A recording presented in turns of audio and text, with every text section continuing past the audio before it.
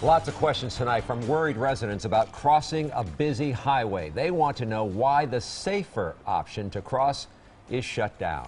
A 23-year-old woman was killed crossing Highway 164 last night in Waukesha.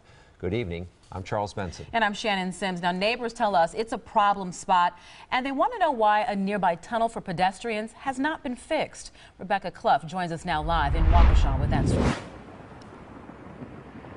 Charles and Shannon, take a look at just how busy this highway is. At this same time last night, a woman was hit and killed crossing over this street. Now, this tunnel was an option for people to go under the highway, but the city recently said this structure isn't safe, so they shut it down. Last night, 23-year-old Megan Bach was hit and killed by a minivan crossing Highway 164 near Sunset Drive.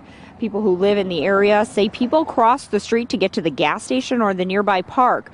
The city says the brand new crosswalk was put in at the corner for people to use. They actually waited to close the tunnel until that crosswalk was finished. A Waukesha mother says she's upset to see the tunnel shut down because her family uses it. She says she wishes the city would have fixed the tunnel instead. Put on some rain boots and walk through that because we go over to the higher park. Otherwise, I drive. I'm not going to risk my kids getting hit. People don't pay attention. Sarah Knight knows just how dangerous it is. She actually witnessed the crash last night coming up at 10. Why she says that even with the crosswalk upgrades, she still fears for her children's safety. Reporting live in Waukesha, Rebecca Clough, today's TMJ4. All right, Rebecca, you can certainly understand why they are concerned. Breaking news.